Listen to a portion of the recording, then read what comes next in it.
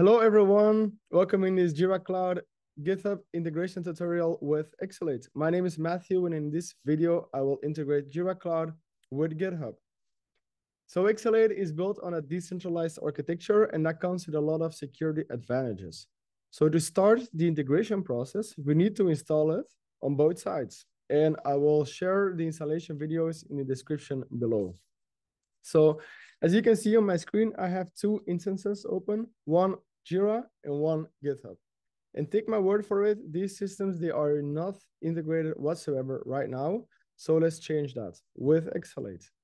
As I said, it's decentralized architecture. So after installing it on both sides, for the Jira Cloud side, you will find it under apps and then Exalate. So I open it up in a new tab, and this is how it looks. For GitHub, you will get a node URL where you can access Exalate as well. And then as you can see here, it's the same user interface as on Jira Cloud.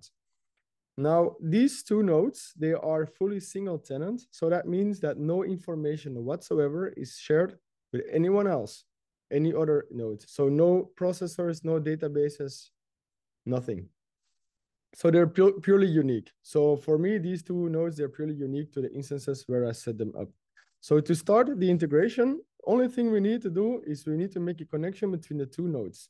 So let's do that. So we go to connections on both sides, and you can initiate from either side. That doesn't matter. So let's say we want to initiate from Jira Cloud. We initiate and we need the destination instance URL. So let's take exactly that. And then we will see there is two options, a basic and a script. A basic is a no-code solution. It's really only to synchronize comments, title, summary, and attachments. And the script one is the full capability of Exalate. So it's Groovy scripting, fully decentralized. The sky is the limit, and that's what I will show in this demonstration. So we click next. Local instance would be Mathieu Leputre demo, remote instance, Mathieu Leputre Belgium, demo video. All right, click next. If something comes from GitHub to Jira Cloud, in which project is Exalate going to populate it? Now we can add some logic to this later. So we initiate it, and then Exalate is going to give us a shared secret. We copy that, we go to the other side, and here we accept it. And then we paste in the key. We click next. We're going to select a repository if something comes over from Jira Cloud to GitHub. So let's do exactly that. And I will select Exalate and confirm it. All right, so let's instantly jump into configure sync, and I will show you the back end of the Exalate connection. And after that, I will show you that the product works and things will go over. But let's first go over that how it is configured. So I will draw on the screen to explain. All right, so we got an outgoing sync from one side that goes to the incoming sync of the other side. So that means that the outgoing sync of one side will take values, and we can decide which value is here. A copy will be taken from it, and that replica object will go with the tunnel, the connection that we created, to the other side, and then here it will be unpacked. So this is the same replica that contains all the values from Jira Cloud. So on the incoming sync of GitHub, first we're deciding the repository, so we can add logic to that with some if statements based on a certain label of Jira Cloud, for example. And then we are taking the summary of the Jira Cloud issue and we're putting it into the summary of GitHub. Vice versa, same thing happens, and you can have different mappings.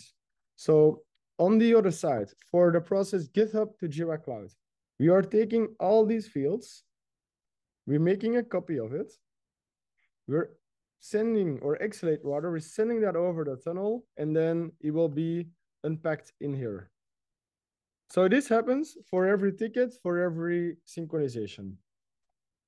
And then right now it's a fully bidirectional sync, but that doesn't necessarily have to be like that. If you don't want to send over labels from GitHub to Jira Cloud, you can just delete that, or the comments, you can delete it. So you can granularly decide which information will be sent over, which information won't. And you can verify that, which I will cover later. So let's get started. Let's go to triggers on the Jira Cloud side because we say, okay, every ticket that is created in a certain project with a certain label needs to go to GitHub. How do we do that? Create trigger. What do we need? We need a GQL. Luckily, we got Jira Cloud helping us out. We can go to view all issues. And here we can say, for example, project equals maths and labels equals sync. So what we can do is we can copy this, paste it in here, and activate it. Let's add it. So what's going to happen now, if I create a new tickets in Jira Cloud that needs to go to GitHub, more info in the description. Okay. So let's go to the issue, and you also have here Exalate, open Exalate, so you can manually sync it over. So you can see nothing happened yet. But the second I will go here to labels and say sync, and I save it, is the second that Exalate will pick it up because it's matching the criteria that we provided in the triggers. So you can see here, it's in progress right now, and it will go over to GitHub. So it's always it's sending the whole ticket to the other side, and then it's sending a verification message back. Like, okay, the data has been set. As you can see here right now, it's synchronized. So that's perfect. Let's go to GitHub and let's refresh. And then here we can see that the ticket is here. So the label as well. So I can say, hello, this is Mathieu, and I received it on GitHub. Thanks. All right. Let's change the title as well, GitHub and back to Jira Cloud. And then let's add another label. Let's add that it's a bug. All right. So now all this information will sync back to Jira Cloud. So we don't need to set up a trigger on GitHub for it to sync back. It's only for creating on the other side that you need a trigger. So already we can see the user logged into GitHub.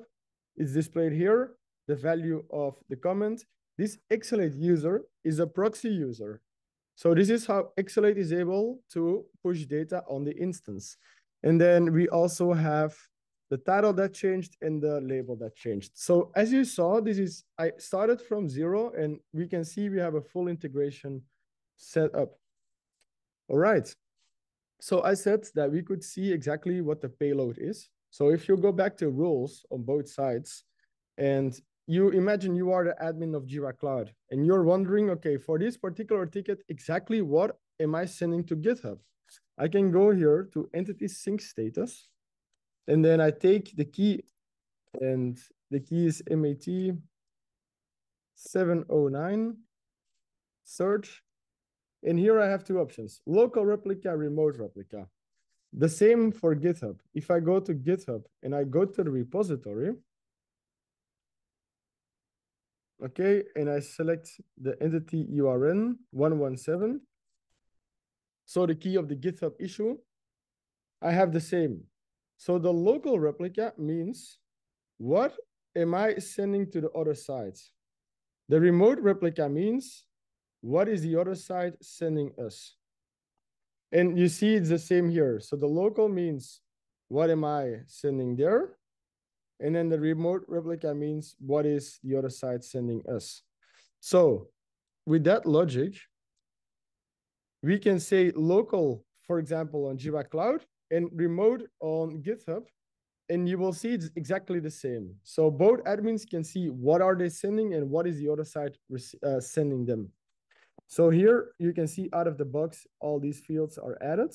So summary, key, description, comments, reporter, the labels. So it's all in here, and you can all modify the data and do something with it. All right, let's do a use case.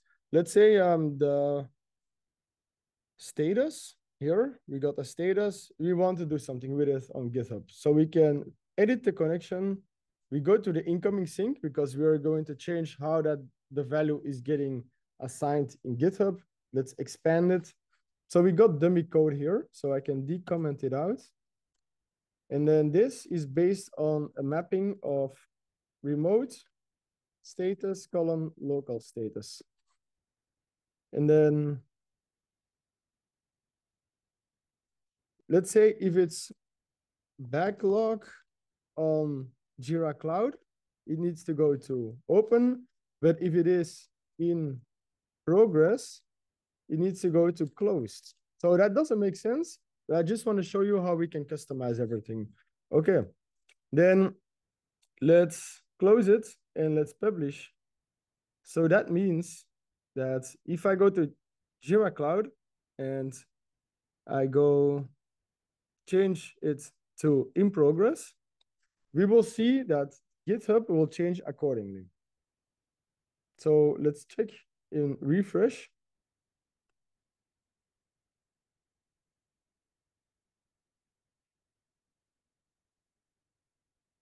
Okay, so we can see it's closed. So now we can do it in reverse as well.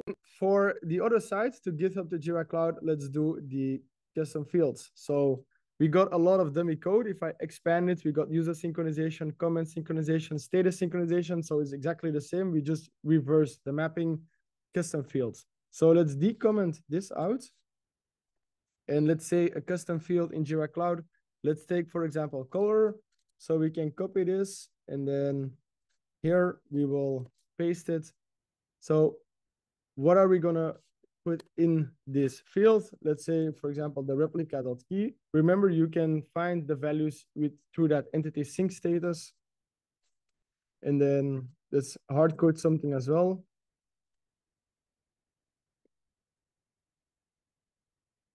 Okay, perfect.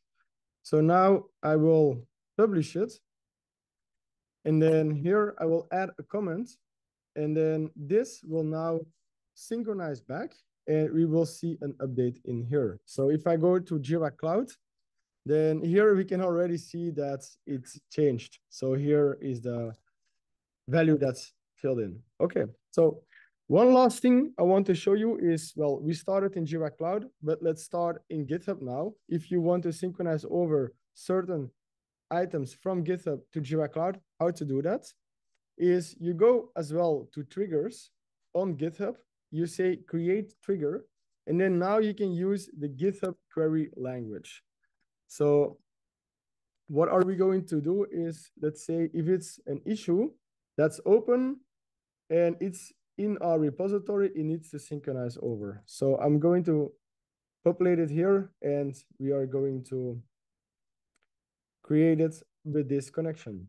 Now, a really nice feature that we implemented, if I make this a bit smaller, is if you go to the three dots, bulk Exalate, what Exalate will do is iterate over the whole instance. Now it finds 98 issues that is matching that criteria. So you can synchronize all of them over. And right, because that's not what it does, the trigger out of the box. Out of the box, it will create and update events from whenever the trigger was created. So that means if I make a new ticket that's open and is an issue, so tickets in GitHub, then this will synchronize over automatically to GitHub, sorry, to Jira Cloud. But if you want to do a migration, for example, and we want to do the whole backlog of all issues in a certain repository, we can use the bulk Exalate. So if I go back to Jira Cloud, then we will see that the tickets will appear here.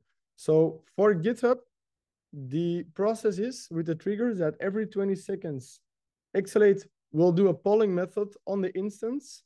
And then right now, it took about like 10, 15 seconds. And we see it here. Hello, this is Jira Cloud. And we will see this go back to GitHub. So you don't need to put anything trigger-wise or press any buttons on Jira Cloud. It will do it automatically. All right, so let's refresh our GitHub. And then here we see the value of the comment and then the person who created it. And then the rest, you know how it works with the demo I just gave. So what else is there with Exalate is you got general settings where you can change the proxy user that I was talking about. So this is how Exalate pushes data. You got error handling. So if you, for example, misspell the status name, then Exalate will throw an error and tell you exactly where the error is, which line, and how to change it. You got a synchronization queue. So if you have, let's say, 50,000 tickets in sync, you will see here a dashboard. Okay, where are which tickets? You got bulk connect. So all this time I have been showing Exalate, which is creating on the other side. You can also connect to an existing issue. That would be this. Triggers, I explained that. The entity sync status would be, okay, exactly what is the payload? I showed that. The license details I'm not going to show. And then cleanup tools is if you want to stop the synchronization between two tickets. All right. Thank you so much for your attention. And if there is any questions or things you would like to see, please put them in the comments and I will get right back to you. I wish you a really great day and bye-bye.